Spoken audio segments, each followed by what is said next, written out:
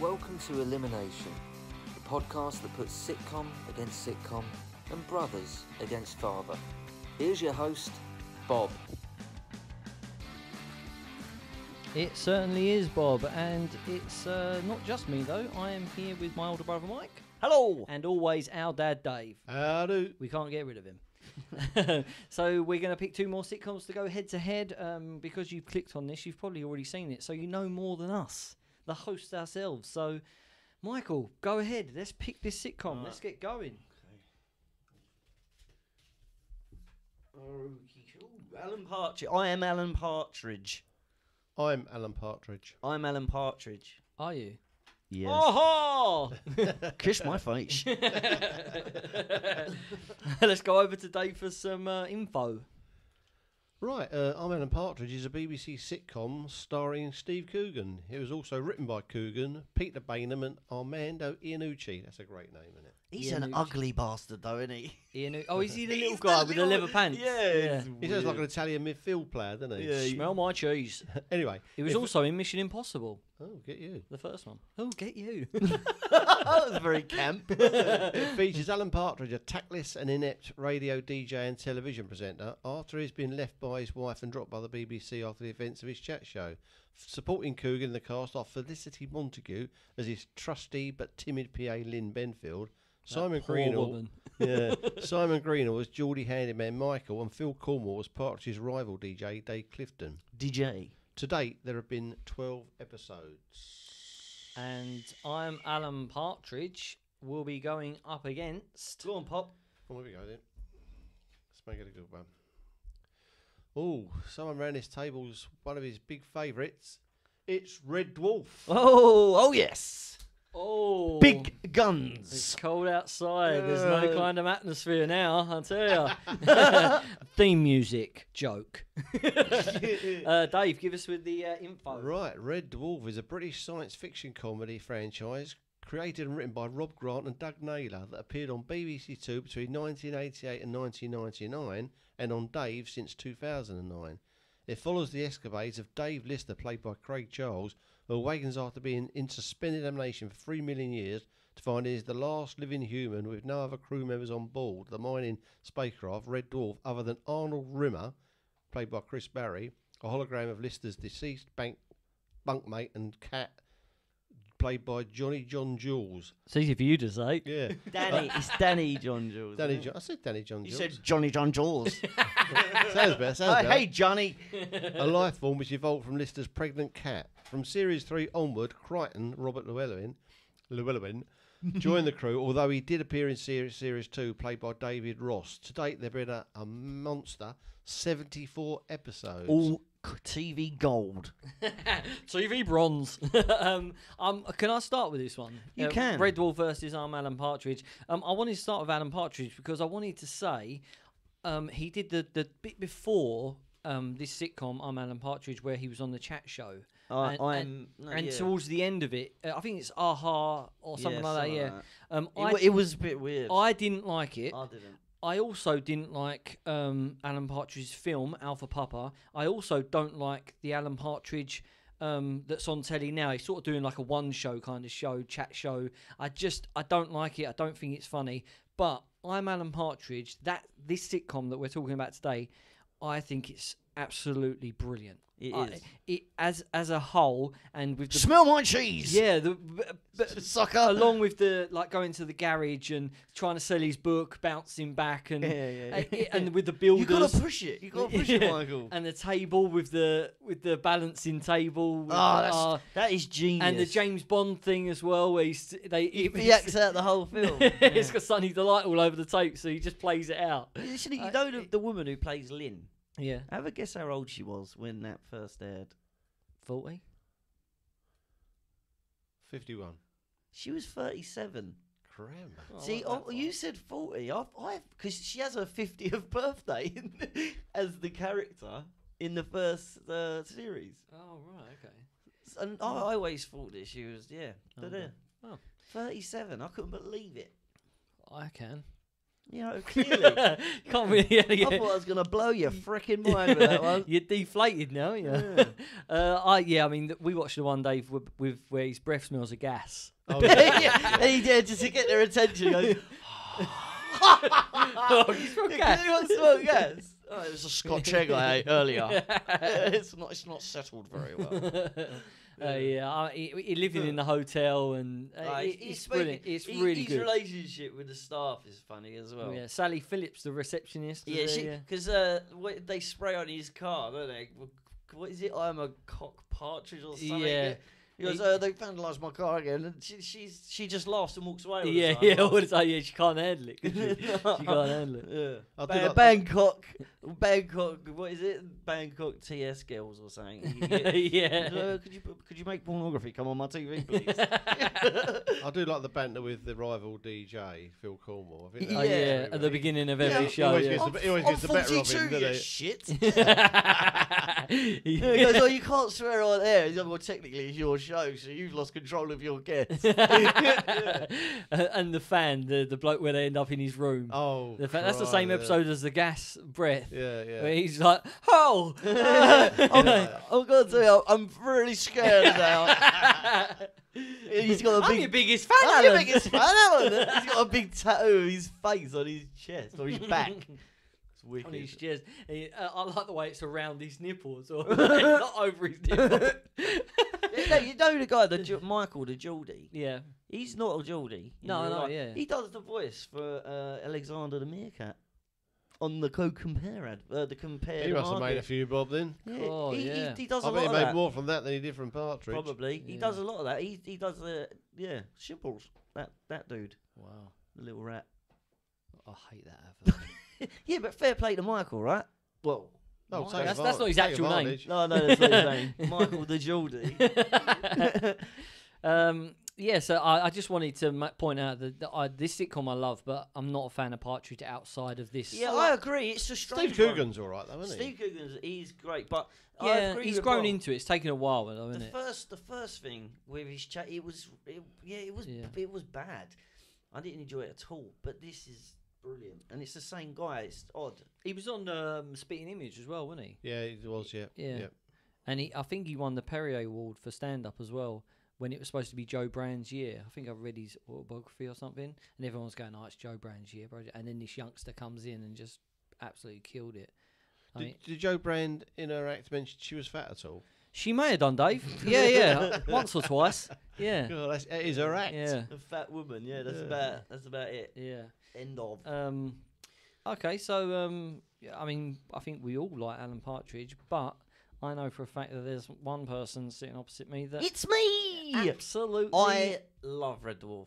I've got a little fact for you, and this is I haven't had to research God, this. I've challenged him to get facts. Now he's full of them, isn't he? He's just Well, no, but this isn't really. This is a personal fact.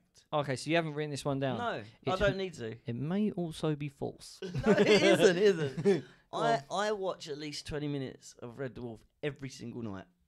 Wow. How can you watch 2/3 of an episode? Why not watch what it all? I do is when I go to bed, it goes on. My missus hates it. You must have a great sex life. Well, this makes up for it.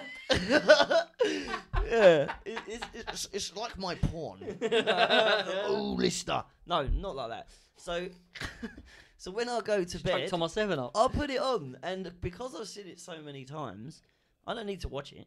I just lay there and listen to it because I can see it in my mind's eye. So My mind's eye. yeah, every night, and then I put the sleep thing on my TV for 20 minutes. Oh, that was boring. Good podcasting, Yeah. everyone. I have got a better fact. Well, save it for later. Don't give them all Fact, at fact, once. fact, fact, Yeah. fact, fact. Coming up later, a fact from Michael. Hey! Again. I did a writing course with Rob Grant. Yeah, you said I about did, that. yeah. I did a comedy writing course with Rob Does Grant. he Give him go? a few tips, did you? I did, yeah. He's going to write Red Dwarf 2. Yeah, he was a nice guy. He taught me lots, and my sitcom, the Dump sitcom. I might as well plug it while I'm here. Have a look on Facebook. There is a 10-minute pilot. Cost me $2,500, so please do it, please. But yeah, Rob Grant did do a writing course at the Comedy School in Camden. I went, and it was great. I think Red Dwarf's got flaws. I don't. Good diplomacy. Every I'm ready to sitcom's got vote. some Yeah. flaws. I personally, I think I can't tell you what I just love everything about it. There's maybe one episode that is. There's 2 episodes that are not perfect. Go on. One is the meltdown episode where they go to a planet and it's full of like wax droids. Rimmer's really funny in it, but yeah, it's a bit irritating. And the other one is the Crichton, the first Crichton episode, because it's different. What? Not the Robert Llewellyn, the other bloke. Yeah. So, but it's still a good episode. But that Crichton is just shit looking. Do you know he based some of his movements on Herman Munster, and you can see it, can't you? You know, Yeah, I suppose you can. Either way, he walks exactly like that. Yeah, he does. Yeah, it's like he says to the Kachansky. She goes. He says you've got a ridiculous walk. It's like it's moving all your hips. And she says, "Have you seen your walk?" And he walks off of his knees. Going, "Oh, it's fucking brilliant." Yeah. It's brilliant. And I've met the original Kachansky as well. Yeah, Claire yeah. Grogan. Yeah, I met her as well at a quiz, which She was was in a weird. band, wasn't she, in the 80s? Yeah, didn't she do Happy Birthday? Yeah, she was in Altered Images, wasn't Yeah. it? That's right, that's Well, right. let me just pick this name up I just dropped. Happy birthday, happy Yeah. birthday. Yeah. Now, where do you reckon this one come in the Rankers? What, Red Dwarf? Number 1. Rankers.com 2019 poll. It was definitely in the top 1. 30. What do you reckon, Mike? I'll say 18. Number 10. Wow. Well done. Wow. Can I just run through what I think? Rob of Grant and flaws? Doug Naylor, well Yeah, played. Let's hear about these flaws. So I think. Moving on. I think first of all, the early episodes are brilliant. The one with the Western thing where they what's the Riviera Kid and all That's that kind not of that stuff. early. That's in like series 3 or 4. Oh, expert over here, Jesus, just shoot me I down. watched the one last night where it was a game. That's Well, yeah, that's good. that's yeah. wicked. Yeah, better Yeah. than life. Mm. That's actually a title. Dwayne Dibley. That's the title of one of the books. Anyway, right. So I think it doesn't flow. If you watch it all, they changed Kachansky about 4 times. Once. Yeah, well, Yeah, it was over a lot of years, Bob, wasn't it? I know, but I just feel like it doesn't. If they could delete it and start again, I think they would. I mean, you've gone over 20, 30 years. You can't. Oh, get- The yeah. Coronation Street thing was weird.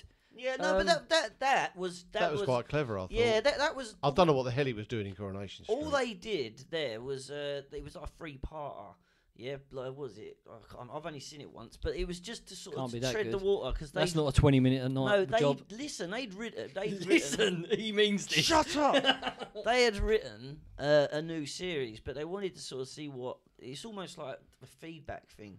So they put that on air just to sort of see the actors in their outfits again and see what the fans just to think. see what people thought of it, See and if then, people and are then crying they out for it. sort of got okay to do a new series. And I like the new ones. It's not the same, but it's Why isn't it the same? they got a bigger budget, so it looks never go better. back. Well, I like it. I still love it. Oh, if they made a new series tomorrow, I'd watch it. Yeah. The full length version wasn't good though. I didn't find it funny at all. I mean, I liked it except for the cat flap thing. Yeah, I The mean, cat flap was Oh, just yeah, stupid. that one was but a bit iffy. but I like. I mean, I like the humour. I get it. Yeah. What's your favourite episode? I think the one I watched Right. the other night. No, the best episode. Some of the plots are quite. Can I answer my question, No, but please? some of the plots are quite intricate, aren't they? They could be in a proper sci-fi thing. I think. well, That scene where I think it's White Noise where he walks in and he has a conversation with himself and then he walks out. I Rimmer was just does. about to fucking say that. All right, language, Timothy. And then he goes, "Go on, shake your head and walk off." And he goes, shakes his head and walks off. Yeah. That scene, That is it's just perfect. brilliant. It's brilliant, It's yeah. so well written. I think Yeah, that might be in episode 1. White Hole. I'm No, sure. it's not in White Hole. What is it? What is it? Yeah. That's my favourite episode. White So- Noise. Yeah, White Noise. White White Hole. White No, Hole, yeah. that isn't. I think that might be in the first or second episode. It's early. It's yeah. not White Hole. No, definitely not. But Go on then, yeah, What is it? What's your favourite? that's my favourite scene that you've just said, where he walks in and he's going, "You're space crazy." Space Crazy. Yeah. You're one of those space crazy. That scene's wicked. I love that. My favourite episode. How long you got? I mean, how long do you want to listen to Michael think? Oh, there we go. Yeah, I've got it. I've just sent that down to. Okay, I haven't got a favourite episode. I love it entirely. They're all dead, Dave. I mean, I do really like the first episode as well because. What's the song he's singing when it first comes on? Ganymede to Titan, yes sir, I've been around. Wow, he knows it. I think after you've seen something from the third series with Crichton in, it's hard to go back to the first two when he's not there. It's like there's an emptiness. He does make it better. Yeah, he does without a shadow. Of Definitely. That was a great. Absolutely. Addition. Yeah. But a risk to come. What is it? Second season he came in. No, so he came in on the first episode of the second series is called Crichton. And then the rest of the series, he's not in it. And yeah, then but he it's comes not played back. by this bloke. Yeah, and then he looks weird. Yeah, and then he comes back at the beginning of the third series as the Robert Llewellyn. Yeah, see, it's risky, isn't it? It's risky. I like the to bit where bring he's trying. He says he. I think he's with Lister. He's trying to lie. You know, he's trying to swear. Oh He goes smear. Do you know what smeg is? Yeah, I do. Do you? Yeah. Do you, Dad? And if you don't know at home, Google it. No, I'm going to tell you. No, don't. Why? Don't. There might be Oh. children listening. I just thought it was If there's children listening, this is educational. Okay? I thought it was just a I might. clean No. version of the F All right. word. Well, I'll keep No. it clean, right? So, smeg. Oh, he's reading this from notes. He don't actually know. He Googled it. I get it. He I get Googled it. it. Oh my god. Smeg is Oh. from the medical term smegma. And it's a cheesy type of stuff that lives between, I want to say bell end. Can I say that? I mean, you have. It's out there. And the foreskin. So it's knob cheese. Oh, okay. So yeah, I mean, now it is quite offensive. Yeah. I Did thought you it not was- know that? I didn't. Oh my god. I 'Cause do that's- now. If you, because back when it was on, when YouTube first came about, I googled sort of Q&As with the cast and stuff. I do it for most sitcoms. I'm a loser like that. But one of the questions was, one person said, "What is smeg?" And they all sort of got off their chairs and crawled off the stage. And it's like, no, we don't answer that question. We don't know. You know, they just went away. So it's one of them questions that they don't like answering. No, they won't. They won't answer Yeah. it. Yeah, if they're asked. And directly. Rob Grant told me this story about Craig. What's his name? Charles. He Dave Lister. They was in the canteen between shots early on in the series, and he walked over to them eating their dinner, and he said, "I'm worried about being typecast. I'm just going to be the slob. I'm just going to be, But as he was saying this, he squirted tomato sauce onto the table and got a sausage off one of their plates and dipped it in as he was doing it. And he said, "Well, you are what you eat." The cat fits. yeah, it was. Again, they tried an American version, didn't they? Yeah, that was awful. Crichton went over. It was really bad. That's where they really fell out. The two Rob. Well, one of Naylor them's and dropped out now. Doug Naylor. Rob Grant don't do it anymore. Yeah. No. Yeah, they really fell out. I think a lot of it had to do with that American thing because he wanted to stay and he Big bucks didn't. though, isn't it? Yeah, I mean you can't say no. But they can you? did the car. Well, I think the argument was that Rob Grant wanted to, if we're going to do it, we're going to do it our way. Whereas the Americans were like, well, we'll take the premise, put our actors in it, and the balance was having Crichton in it. Yeah. It was the real Crichton, the real, what's his name, Llewellyn. But yeah, but the guy who played Lister, they used a guy who was up and coming, kind of really good looking guy. And he wasn't a slob. He wasn't a bit overweight. He wasn't any of that. So it didn't work. It just didn't work. Yeah, I think it makes it better because I know it annoys Dad that he's just so scouse and he does lose that. Like, he's not a scouse now. He used to be like, hey, can I cook a chicken? I'll have a chicken. Can I cook? Well, there are a couple of cast things that would have sent this sitcom in a totally different direction because apparently Hugh Laurie auditioned for the part of Lister. Oh yeah, I've got that fact written down Wow. also. And Alan Rickman was the first choice for the role of Rimmer.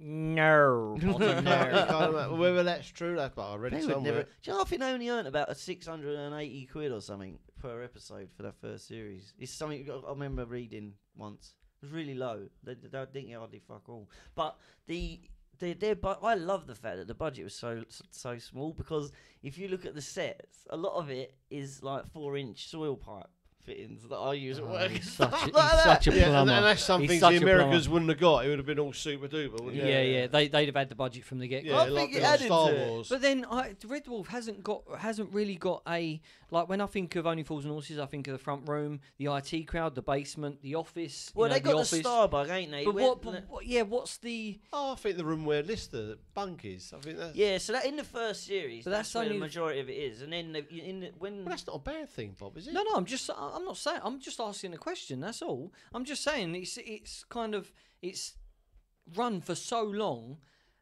Well, How have they kept coming up with ideas? Because well, they had a 3-year gap, so I think it was between series 6 and 7. 6 and 7, there was a 3-year gap because Craig Charles was getting charged with rape, and he got off, like he not guilty and stuff, and then they started again. well, so he they had a had his 3-year. old drug problem as well, didn't Well, he? he used to drink and drugs, and but fair play. to Oh, him. good on him. I mean, he's come back from it, and he's making something of his life where I like a lot him. of people don't come back from it. So You know something I've noticed? go on.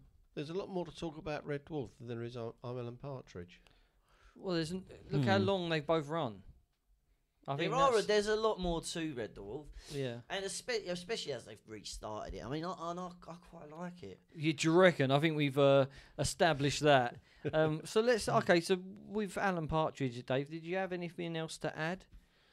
I do like the what. For you, Dave, which I one? said Is, that about Movie yeah. Lips, didn't I? Which one is funnier to you? What, out of the two programmes? Yeah. Red Dwarf. Yeah. I do laugh at Alan Partridge, but it's cringe laugh, isn't it? Yeah, it's almost like an early Brent, isn't it? It's that kind of cringe. Yeah, well, it is exactly. Yeah. I'm not so sure about sitcoms that just rely on one person, because that's what it does, isn't it? It's one person. Because a lot of the stuff that is said about He's a the sitcom, only funny character. well, that's really. what I'm saying. Yeah. You either have a monster or you have a normal person in a monster world. So you have. What do you mean? Well, look at Hyacinth. She's the monster in a normal world.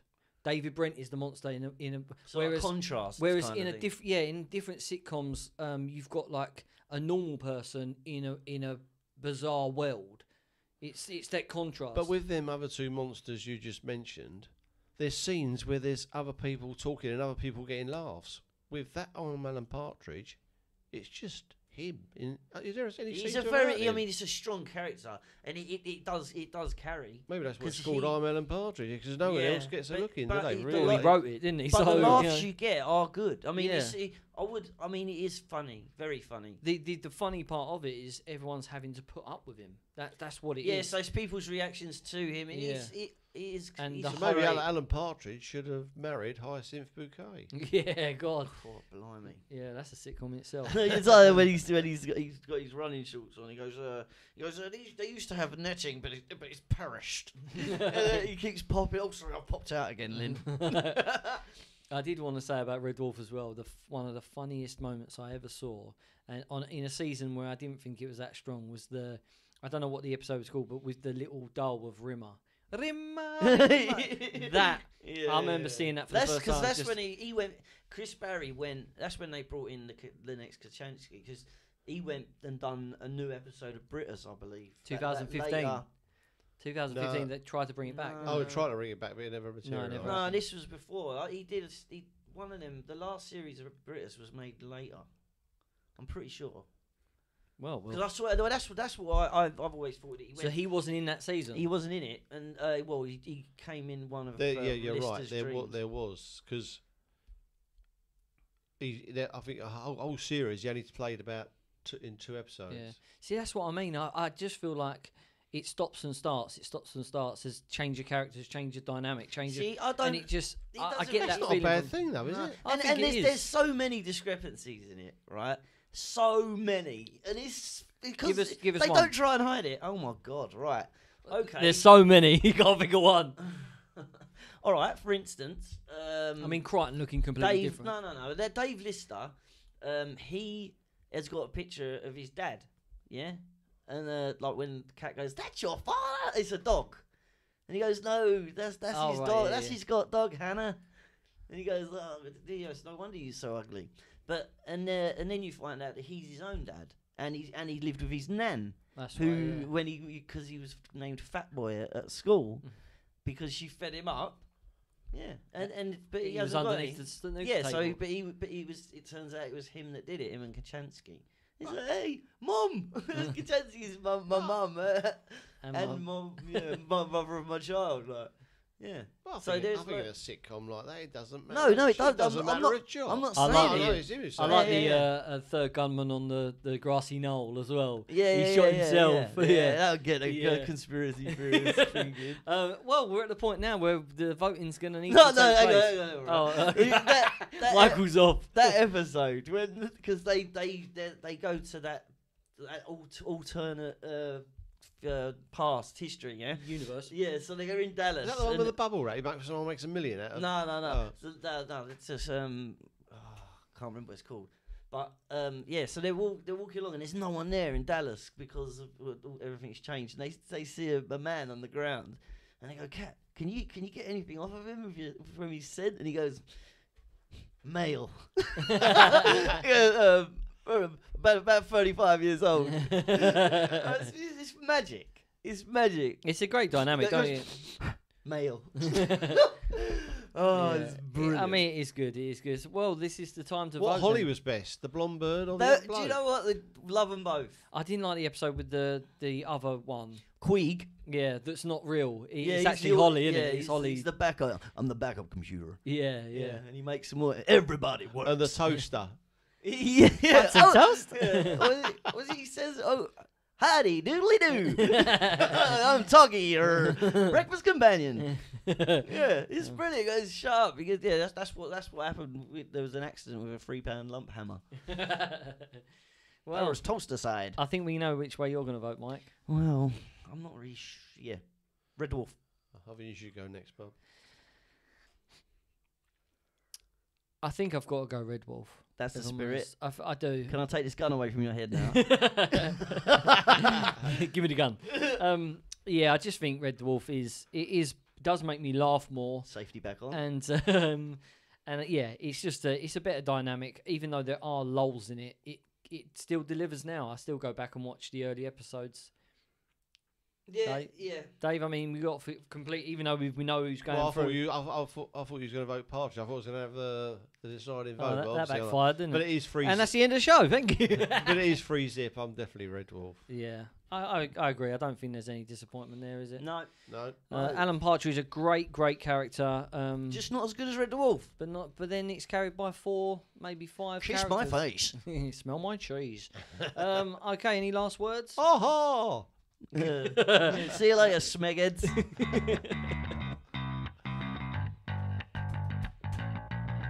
If you enjoyed the show, why not help the lads out by going to Patreon and join the debate. Music by Ben Sound.